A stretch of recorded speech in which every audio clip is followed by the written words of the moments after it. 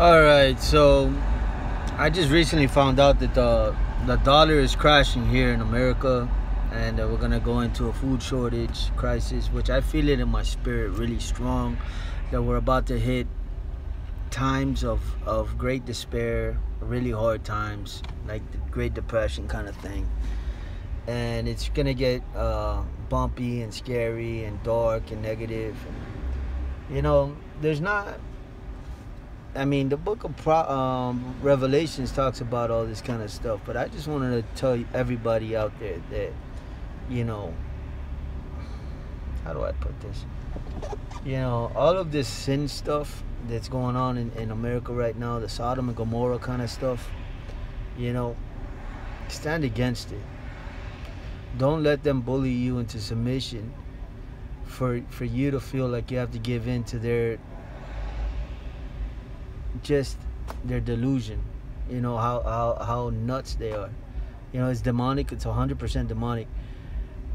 But you need right now courage, and you need right now to stand up against this whole agenda, right?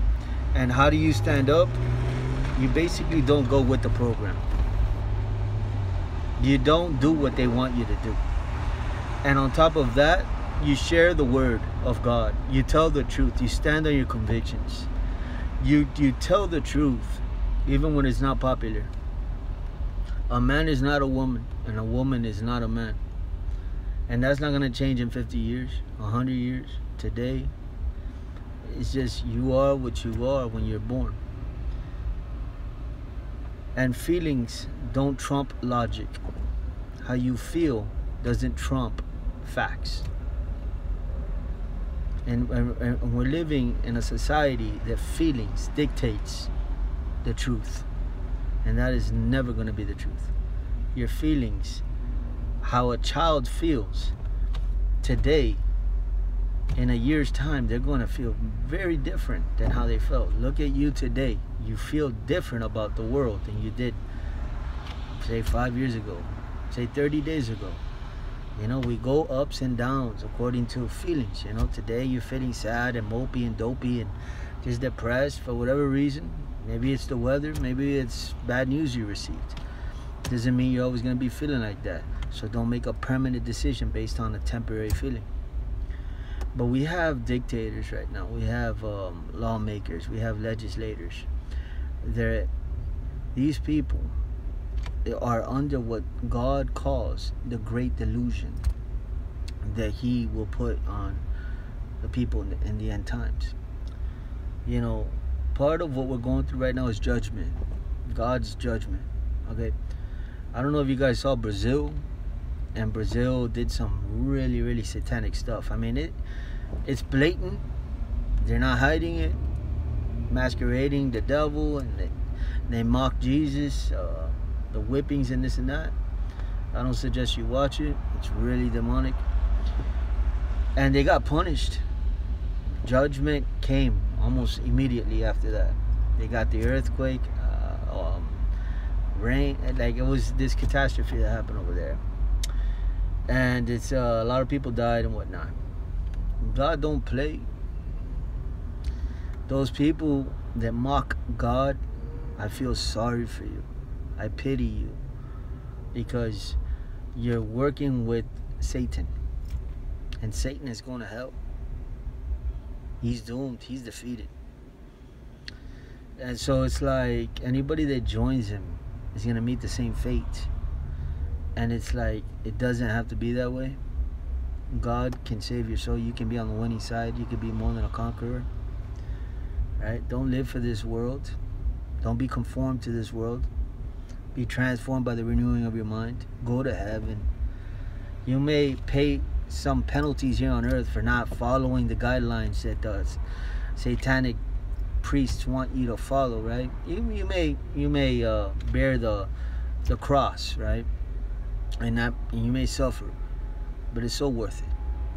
It's so worth it, because of what awaits you in heaven, and because you're standing up for righteousness and holiness and purity and God's name, God's love letter to us, the Bible. So please don't follow the agenda of this world. It is extremely antichrist. It's not about what the government wants to paint it out to be. This whole like LGBTQ stuff that they keep adding letters to it, the transgender stuff, all that stuff, okay? You can sum it all up. The abortion, you can sum it all up, okay? The drugs, the trafficking, the pedophilia, everything can be summed up by just calling it what it is, which is antichrist. This is a war on God, okay? This is not about this other stuff. It's about calling evil good and good evil. That's what it is. And not only should you not partake in it, you should stand against it. This is the time to rebel.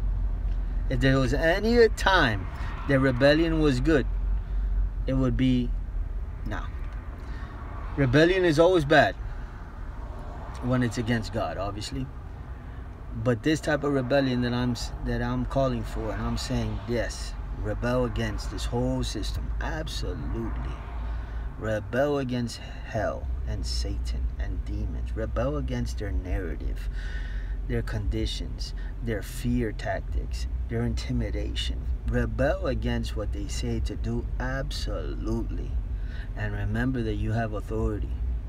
Remember that Jesus Christ has given you authority to trample on scorpions and snakes. And remember that God is with you. And if he be for you, who can be against you? 1,000 may fall at your right and 10,000 at your left, but nothing will come near you. And even if you go down knowing that you stood for God. Go down knowing that in this state, pride is always bad. Pride is not a good thing. But be proud to stand for God. Be proud that even if it takes your life, that they loved their life not unto death. That they loved their life not unto death. That's a verse in the Bible that says, those who try to save their life, lost it. And those that lost it, found it. It's going to come a point in time where you're going to have to choose. Choose this day whom you're going to serve.